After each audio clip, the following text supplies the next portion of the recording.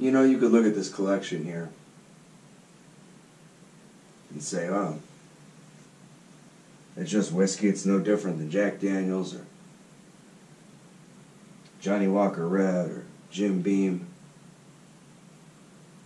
It all gets the same job done. But you know, it's not always true. There's a story behind each and every one of these bottles. How they were crafted, how they were made. You know, when the grains are distilled and the spirits are made, it's just a clear liquid. That beautiful caramel coloring isn't in there yet. It comes with time. It comes with age.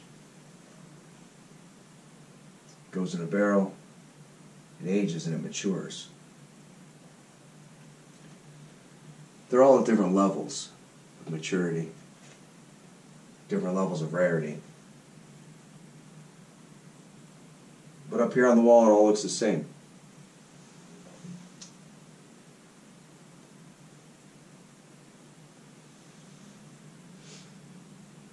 It takes somebody who can really appreciate it to tell the difference.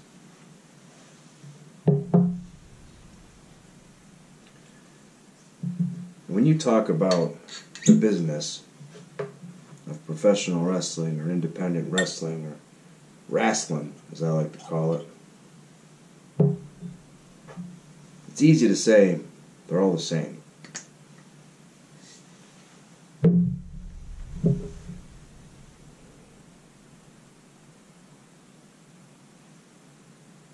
But after a long time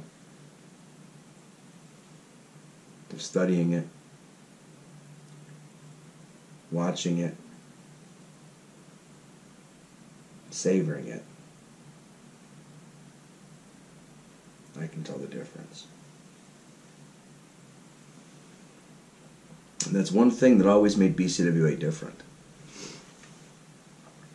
At the end of the day, I really cared what came out of that barrel. I really cared about the story that we told. And now I'm a little older and wiser, a little more mature. And I want to do my best to put that same focus that I had so many years ago, magnify it, and bring it right back to our fans.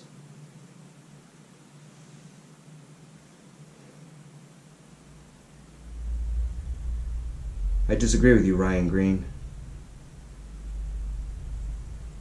Things do tend to get better with age.